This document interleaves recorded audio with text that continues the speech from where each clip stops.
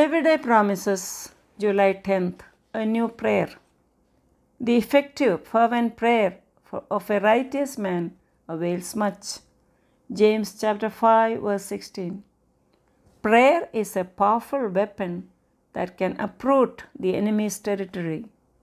Apostle Paul advises the new soldier to wear one more armor, that is prayer.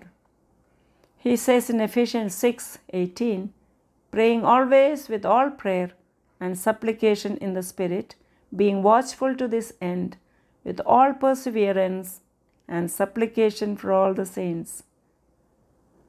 Dear friends, these are the days when God's people need to pray more. We need to change the gear of prayer. All these days it was on second or third or fourth gear, but now we got to put it on the fifth gear. Jesus himself set us a good example of prayer. Hebrews chapter 5, verse 7. Jesus prayed with vehement cries. Moses prayed lifting up his hand. Solomon prayed with outstretched arms. Nehemiah wept and prayed. Esther fasted and prayed. Daniel prayed 3 times a day. David prayed 7 times a day.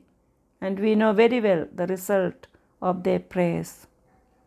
I like Elijah's story in 1 Kings chapter 18.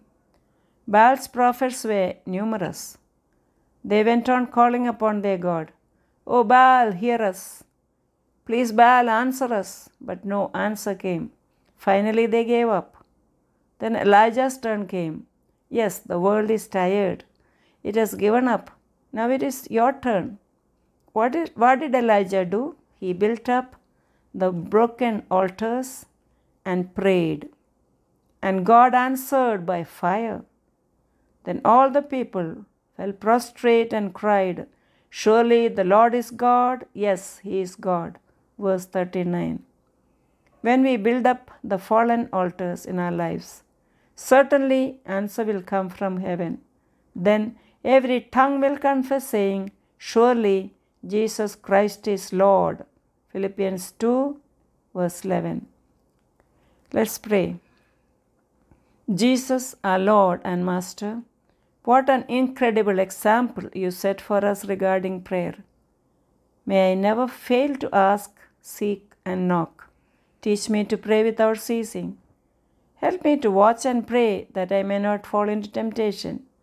In Jesus' name I pray. Amen. Verse for the day. Be anxious for nothing, but in everything, by prayer and supplication with thanksgiving, let your request be made known to God. Philippians chapter 4, verse 6. God bless you. Have a blessed day.